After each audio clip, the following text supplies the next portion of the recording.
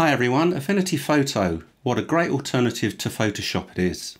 Over the next few months I'm putting together a series of guides on my YouTube channel for you. I've got loads planned, so do subscribe and hit the bell so you get notifications when fresh uploads go online. Once you've seen one of the videos, if you want to skip this intro, then just check the timestamp down below in the description and you can go straight to the tutorial.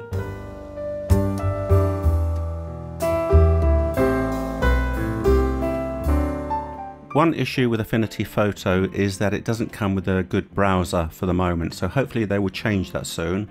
But what I've got here over a quick 5 minutes are some free browser options for you so you can get on with Affinity Photo and still keep using free browsers. First of all, we're going to look at Adobe Bridge.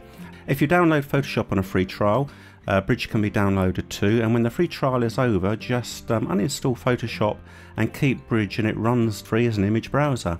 This is what Bridge looks like. I've shown the same folder in all of these browsers just to make things simple, and you can browse your folders here on the left hand side. All the images come up in thumbnails here, but you have other options with all of these browsers for film strips, etc. But what we want to do is look at browsing, maybe starring and colouring them and adding some keywords as well.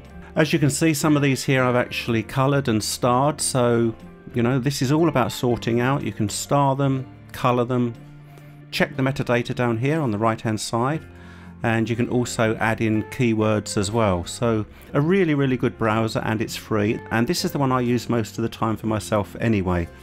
The next one to look at is Capture One Express. That comes free with Fujifilm and Sony cameras, so why not make use of it as a good browser? It is also very good at developing your RAW files as well, but as a browser it works fine. Again, you have options for starring as well as colour coding. You have metadata available here as well as options for keywords as well down in the bottom right hand corner here. So again, another simple browser that will allow you to sort out your images and then open up in Affinity Photo. The next browser here is Olympus Workspace, a really lovely browser actually, but again looks very similar. We have all of our folders down here so you can access your images. We have options for starring and colour coding as well as variations of A and B.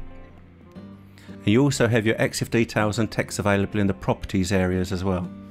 Next is Nikon's viewnx-i. Very similar again to the other browsers. We have options here for colour labelling, ratings and keywords, and all the metadata is also here. Another great browser. And finally we have Canon's Digital Photo Professional, which to me is the least of my favourites here, and I shot Canon for many years. They used to have something called a browser, I think Browser EX, which is still available but certainly not for Catalina on the Mac. So do look out for that, and I think that is a better browser. But it will allow you to browse your photos here, and you can rate them by stars and 1 to 5 as well. So you do have an option here for selecting and rating what you need to do here. I hope that's really useful. There's plenty of options of browsers out there, more so than this, but these are the main key ones and they come free, most of these, with your cameras, so don't forget that, and it will certainly help you with selecting all your images that you need to use within Affinity Photo.